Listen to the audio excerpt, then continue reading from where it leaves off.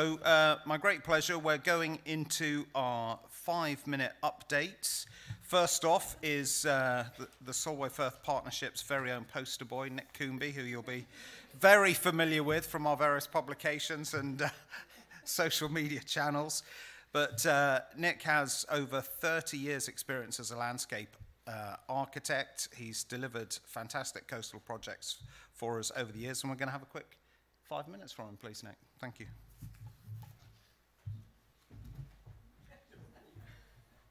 Hello everyone, I've got 5 minutes to encourage you all to get out to the coast and have a look at seaweeds.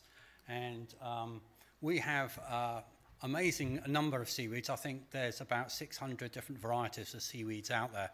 And I'm not expecting you to go out and identify them all, but I think it's great to get down on the shore and see what you can find. We've been inspired by this, the Big Seaweed Search, which is run by Marine Conservation Society and the Natural History Museum. It's been going for quite a number of years, and we noticed that there weren't it was a citizen science or community science project, and we noticed that there weren't very many records coming from the Solway area, despite the fact that we have lots of rocky shores further out west on both sides, but also lots of seaweeds just growing on the rocky scars in the more intertidal muddy areas. So there's plenty of seaweeds out there to record and report, and so we thought we would create our own little booklet, which is free, and you can go and pick it up at the desk over there, so please do take it, and it helps you identify some of those seaweeds.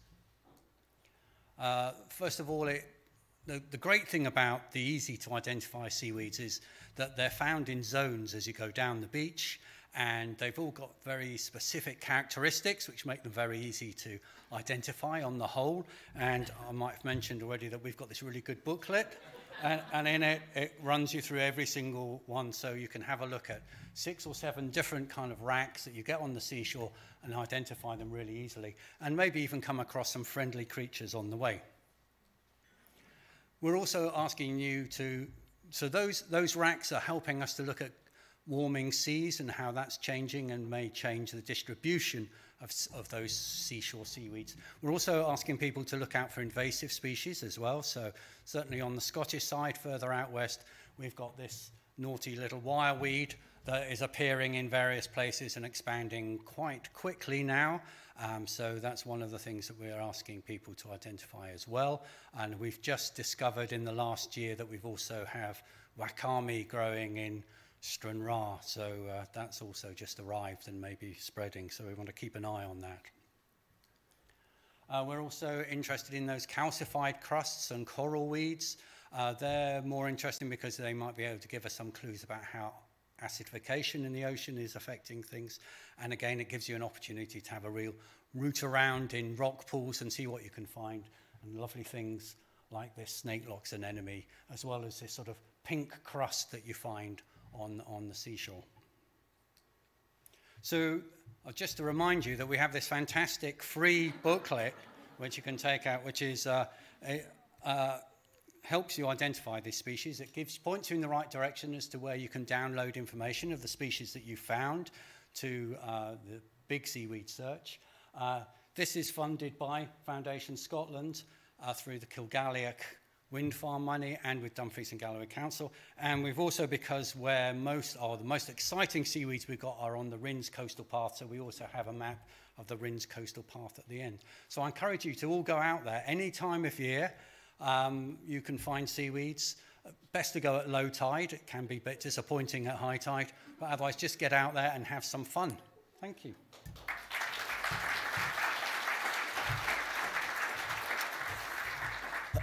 If anything Nick said didn't make sense, we have a free fantastic booklet that you can just grab outside there to make sense of it all.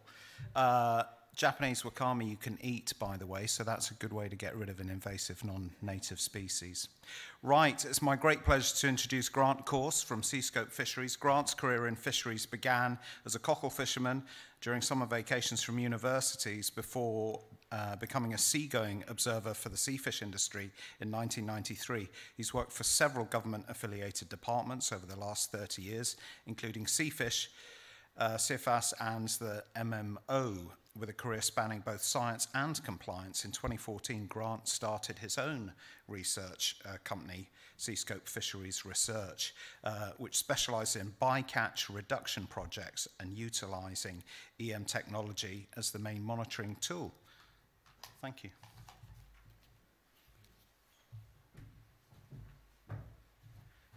Yeah, hi, everybody.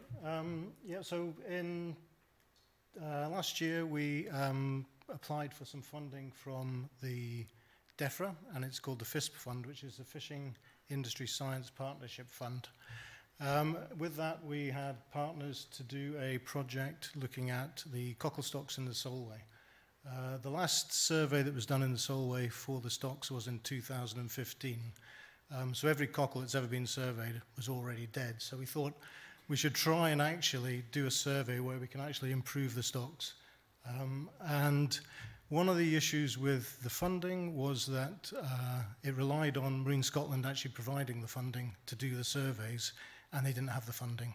So we thought if we actually apply for the funding, employ and partner up with Marine Scotland, fishing industry, and the University of Glasgow, we could actually help this situation and actually improve this stock so it's not a data deficient stock and provide the actual science. Oh, do I have to do it myself? So the aims of the project are to undertake 2 annual surveys, one we've just completed in the summer and one next year. We're going to try and do a relaying trial, we're calling it, where we're moving smaller cockles to an area to see if it improves the growth on them, potentially improves their survivability, because if you've got cockles in a very dense area, they tend to die due to stocking density. And we're also involving students when they're going to look at sediment samples. They're going to look at how cockles are aged, because if you've ever tried to age them, you can get into some serious arguments. And on top of that, we're going to give the students practical experience in actually doing sampling and things. So the project started in June. Other parties involved in the project are mainly from a steering group situation. So you have the RSPB, SFP, Claverick, Nature Scott, everybody's involved in it, and there's a lot of stakeholders in the cockles. In my naivety, I thought it'd be quite a simple project, but my goodness. So planning the surveys, that's all been done. So actually go through and getting the permission to even do the survey took quite a considerable amount of time, and we've got some helpers in here. Hi, Carl. So nice, thank you. And we've completed the survey. So the ones in red are what we've still got left to do. I'll move on. That'll take us right through to March 25. So it looks like a quite small area when you put that up there, doesn't it? I walked all of that, and it's huge. It's huge. I think we clocked up something like 200 miles each walking. So we're trying to do right from Wigton Bay, right across to basically Portling, and then Powfoot. This gives you an idea. This is Barnhuri Bank. The green dots are the ones that were actually sampled the first time, and then we went down to some additional sampling, which are the pink dots. But you can see there's lots which don't get sampled. Obviously, you don't get cockles in the middle of a field, and also you can't reach the bits below the low water mark. So that's been cut off, but basically it just told you that we sampled approximately 13,000 cockles were sampled and weighed. And we did that over, I think it was 648 stations. But the relaying side, I don't know if this video will work or not, but it basically shows you that you get a really high density of like 1-year-olds. So we think there's probably around 24,000 tons of cockles out there now, based on our data. But of those, the majority are 1-year-olds. So of course, when you get big banks full of cockles like this, they start to sort of wash out, and they're over competing in the same area, and they call it blowout basically, but they come up to the surface and then get washed away, and the majority of them will die. So we're hoping that potentially if we can find out that moving them is a bonus, and does help them and a benefit, then we can maybe actually then do it at a slightly larger scale that will improve the stocks. The student projects, as I said, that one of those is going to take sediment samples in high density areas and low density areas, and the the aging one, like I said, just trying to read the rings is quite difficult. But if you take a cross section, you've got a chance of getting the sort of rings aged a bit better. So, like I said, that's where we're up to so far. Next week we start doing our first part of the relaying trials. And we're looking forward to walking another 200 miles each next year. Thank you. Thank you. Great. My great pleasure to introduce next from RWE, which are very important funders to the partnership, which we appreciate hugely. Mike Edwards, with a background in industry across chemical process and electrical generation. Mike's an experienced engineer with extensive knowledge in the construction, commissioning and operation of large power generation projects across the UK.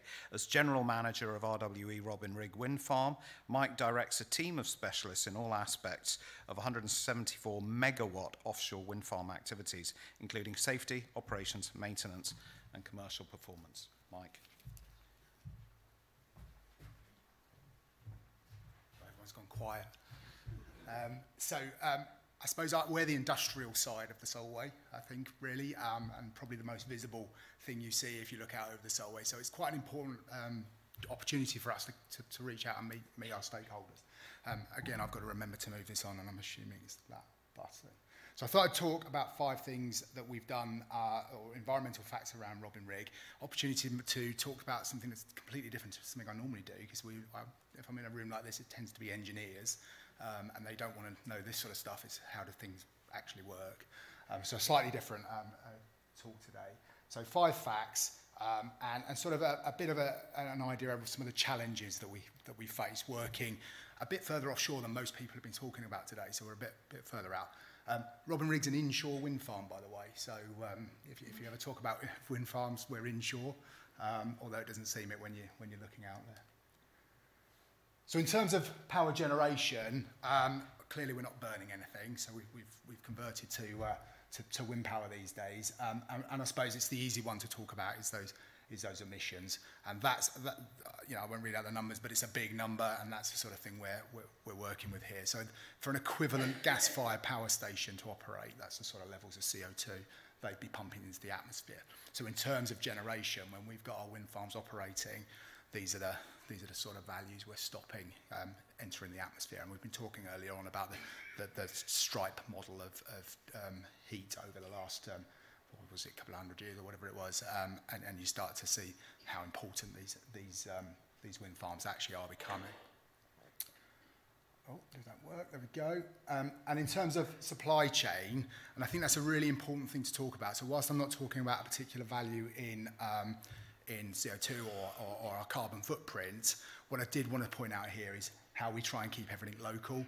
And that's one of the things I think is really good about specifically RWE is when we talk about our supply chain, we try and keep that all local. So it's not only about using local people, but trying to reduce that carbon footprint. So most of our products that we use or buy in or and services, and that includes people and components, will come from the UK. So about 86% I think I've put up there. So quite a significant number come from the UK alone, and about 45, nearly 50% comes from either Cumbria or the Scottish area, and that includes all our staff as well. So we don't bring in a lot of additional people or components from abroad. So we're trying to always reduce our carbon footprint and that impact that we have.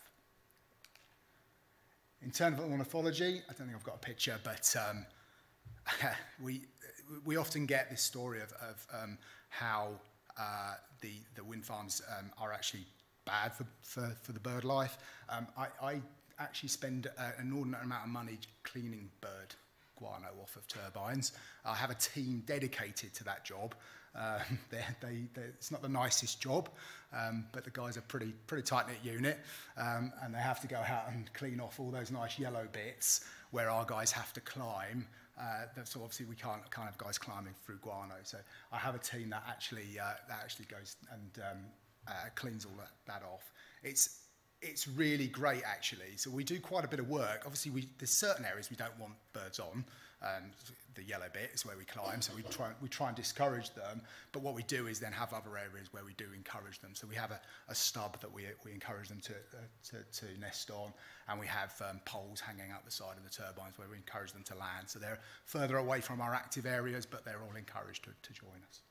And in terms of the reef, so there is a reef, it's mostly around the base of the turbines, but we do have a number of mussels, starfish, and of course subsequently fish that are attracted to those areas. That picture was actually taken not long after the build of the wind farm, but I do have some more recent pictures from our divers, so we do send divers down into the water, and they get an opportunity to see a lot of this live activity that's going on, and it's really exciting to see when we get the videos back from the divers. And then finally, one of the sort of challenges we have is getting that road to net zero, and it is a big challenge for us. Our biggest impact is our vessels. They're quite difficult to convert to carbon neutral, but as a business, RWE are driving to net zero as a whole business by 2040, but specifically the renewables section, which is the department I work for, by 2030. About 90% probably of our output is through the vessels. So by changing those, we can make a big impact very quickly. So at the moment, we're modelling a couple of options, and those are mostly around moving to vegetable oil fuels and battery operated or electrical operated vessels. They're in model stage at the moment, but you can see we haven't got very long. So those challenges are there, and they're very real for us. To drive to net zero is our big push for the next sort of 4 or 5 years. So there's a very quick whistle-stop tour. Oh, I haven't got any. I'm moving on, I think, aren't I? We're going to go to the next one. Yeah, excellent.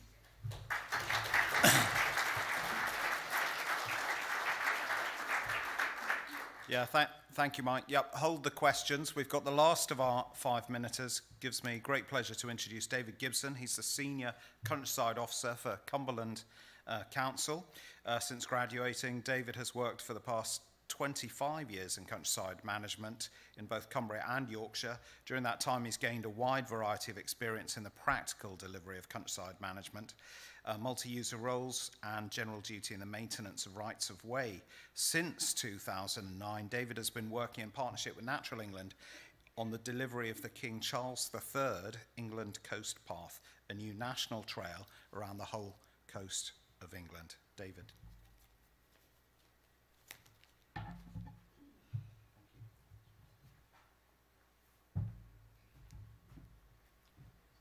Some of it works, that's all that's the thing. I once did one of these things where I didn't have much time to do it, and I clicked the first button and the projector went out and I had to ad-lib my way through it. So I think it's you suffer from it ever since.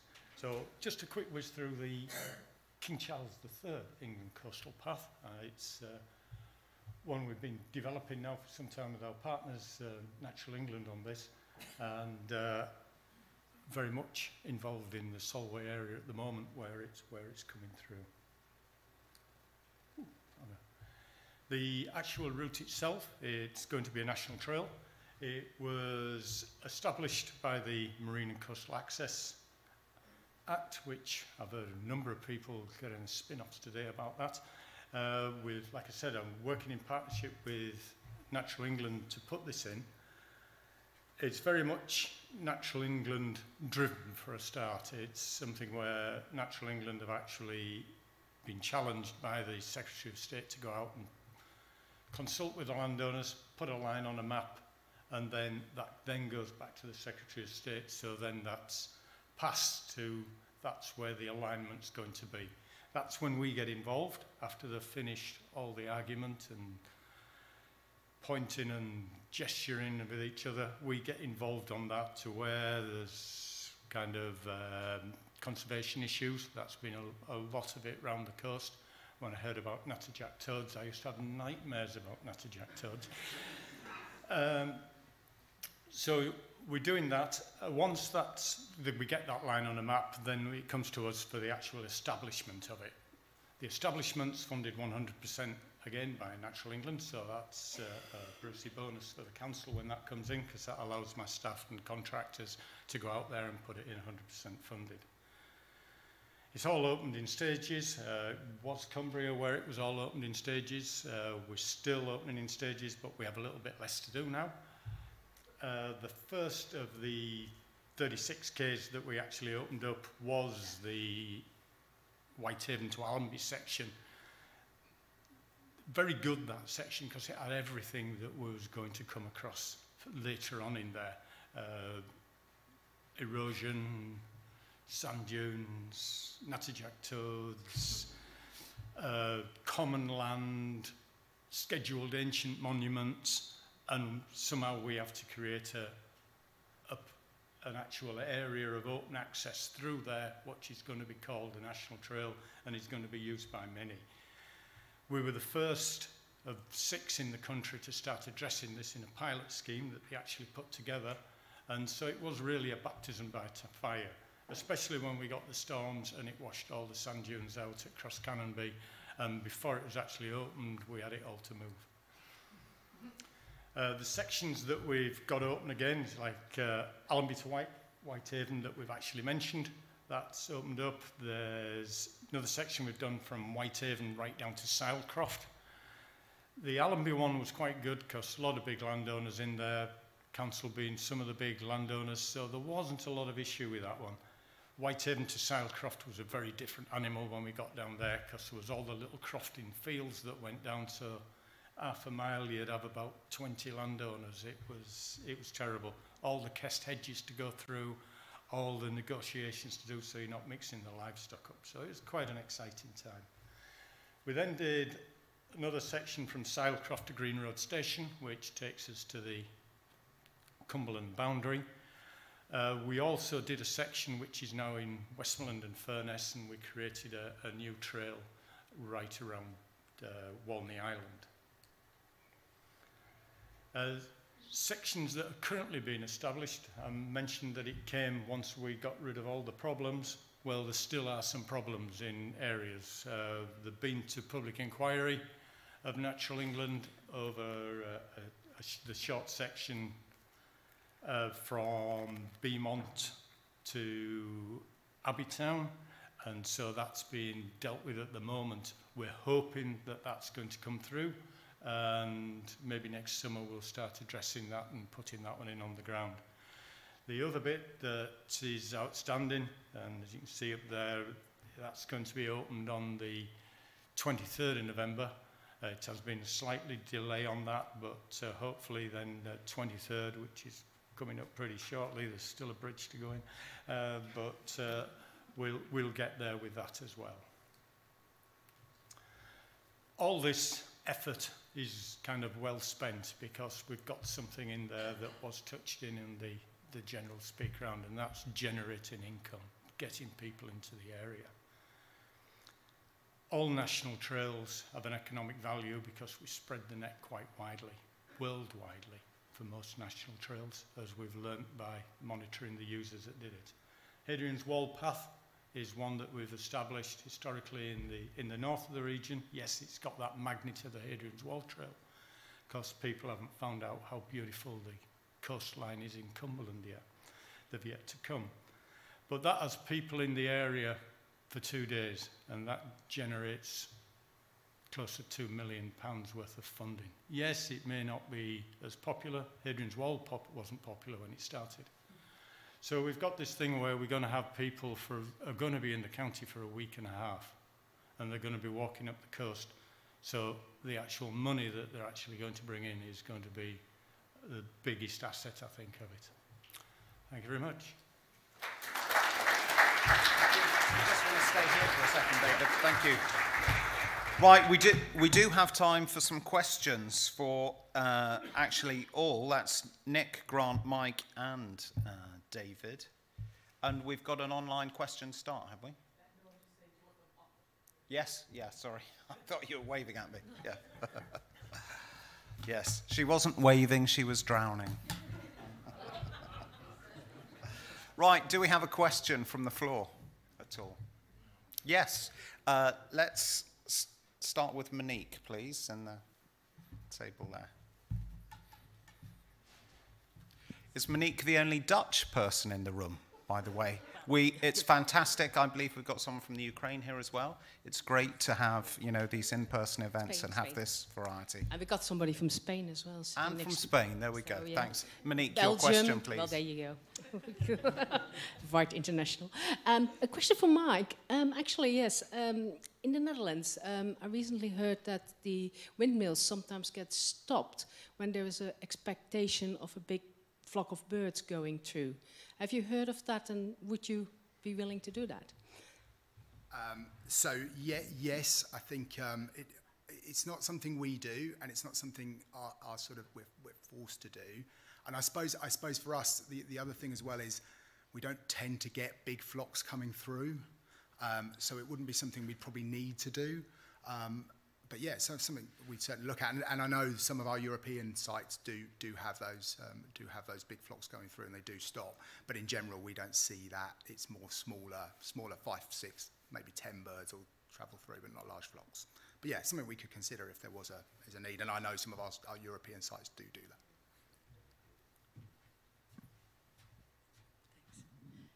Hello. It's a question for Grant about the cockles, actually. Kipford. When you go to Kipford, it's metres deep in dead cockle shells. And I tried to find out how long this had been going on. I asked somebody in the parish council, do you have any information? It's presumably been decades, if not longer. And why? Well, so it's not linked to fishing, because the fishing's been banned since 2009. But it is linked to sort of cyclical events, basically. So when you get that overdensity of the 1-year-olds, you'll get a small die-off, you get a big die-off, of the small cockles. But when you get the bigger cockles dying, it's because they're not being harvested. So everything that would normally have been harvested is washing up dead on. So they only grow to 6 years old, say, it's that big. So anything that sort of size is washing up naturally because it's just dying. But then you also get the environmental events like a hard freeze, that'll kill them. Hot summers, that'll kill them. Most things kill them. They're like sheep, basically, you know. So it's very impressive. So it is a natural thing. But so the fishermen are arguing that they would like to see themselves harvest some of that before it dies, but in a sustainable way. So that's why we're doing this stock assessment surveys, so we can work out how much is there, what size it is, and what could safely, potentially in the future, 5, 10 years down the line, be harvested in a very well managed, controlled fishery. Fantastic, interesting. Got last question at the back, please. Thank you. Yeah, it's Frank Morby, Carlisle Naturalist Society. When the coastal path was first put in many years ago, I expressed great concerns for the geese that use the marshes, particularly in the autumn and winter, because it only takes one person to put the whole flock up and they'll move.